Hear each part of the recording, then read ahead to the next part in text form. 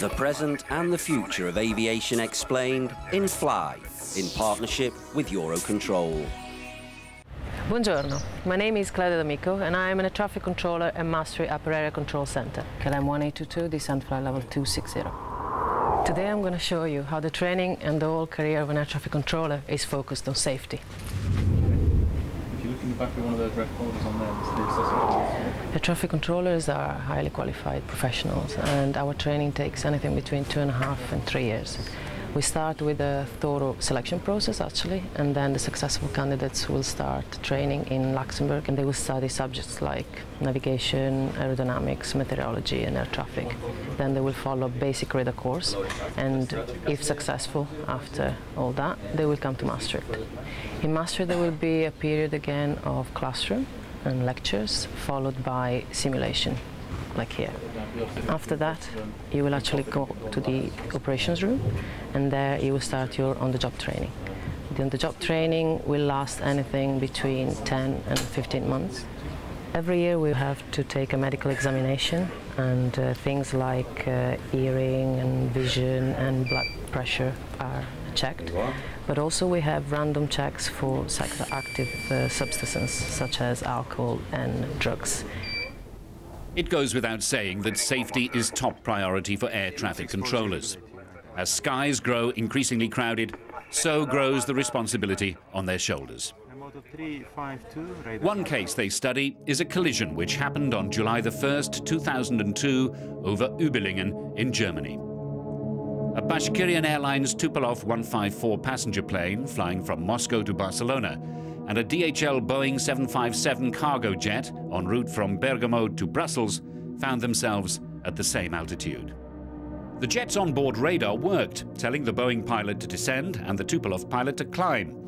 But Swiss air traffic control sent the opposite instruction to the Russian plane. Both aircraft descended and collided.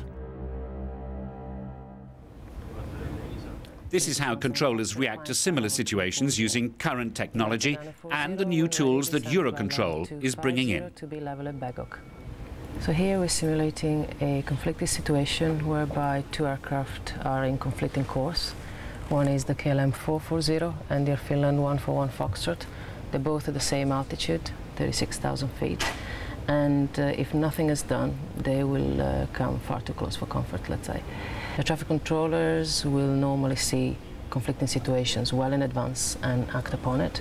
But if that doesn't happen, as human error is always possible, the computer assists us with a system called STCA, Short-Term Conflict Alert. The STCA will predict the position of the aircraft in the next 2 minutes, and if it finds that there is conflicting traffic ahead, will give us a visual warning, like you can see right now. KLM 440, turn right immediately 20 degrees. Air Finland 141 Foxtrot, turn right immediately 20 degrees. A new safety improvement which will be implemented in the next few months is MTCD, the medium-term conflict detection, which works pretty much like the system we looked at earlier, the STCA, but this tool will actually detect conflicts up to 30 minutes in advance, and also will look at the vertical profile for planned flight level, planned altitude. So in this case, we have this flight, Ryanair 8405, which is in my sector, and the system detects this flight will be in conflict in 12 minutes with the November 128 Alpha Bravo, which is not even on my radar screen. But safety issues are not only airborne, where collisions are thankfully extremely rare. They also exist on the ground. Amsterdam Schiphol, ranked 4th busiest in the world for passenger numbers, 6 runways, spread over 87 square kilometers, the equivalent of 6,000 football fields. Like aircraft, cars on the ground are equipped with an electronic transponder. It means vehicles appear on control tower radar screens along with the planes. Amsterdam is one of the first European airports to introduce such a system.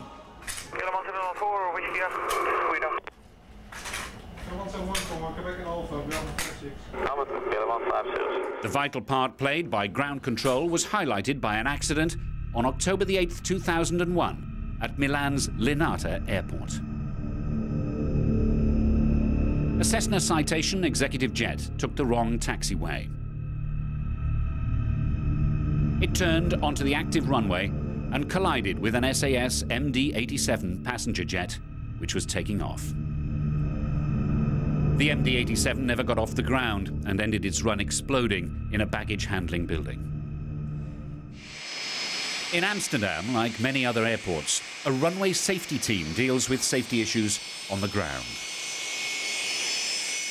We do a lot of things at the Schiphol Airport to improve the runway safety. We established a runway safety team in 2004, and we adopted the European Action Plan for the prevention of runway incursions. We took a lot of measures with all the parties working on the airport, KLM, but also ATC. We did some infrastructural things, but also procedures, communications. Dutch ATC has a control tower simulator at Schiphol, where controllers can experience both normal and emergency situations. What we're demonstrating here is the Runway Incursion Alert System, Schiphol, or RIAS for short. It's a tool that helps us notice when a runway incursion is occurring at any of the runways that we're using at a given time. You will see a scenario with a car situated here waiting to cross the runway and an aircraft coming to land on that same runway.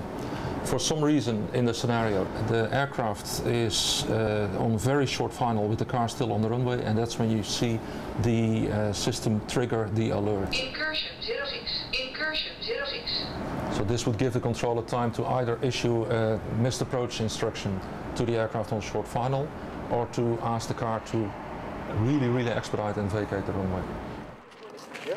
But maintaining safety standards also means laying down the rules and procedures. And that's the job of EUROCONTROL, the European Organisation for Safety in Air Navigation. There are regulations, such as the ones that govern the competencies of air traffic controllers through a European licensing system, which ensures highly competent and highly qualified staff in our area control centres, approach units and on the control towers. Now, what are the challenges for the future? There is a need to deliver the required ATM capacity to meet the demand of air traffic in the future. We have therefore to focus on improvements in safety management to ensure increased safety. We have to enable safety culture implementation and safety reporting system which is confident enough in order to improve safety. European aviation safety standards are among the highest in the world, and officials are striving to ensure that what goes up will come down safely.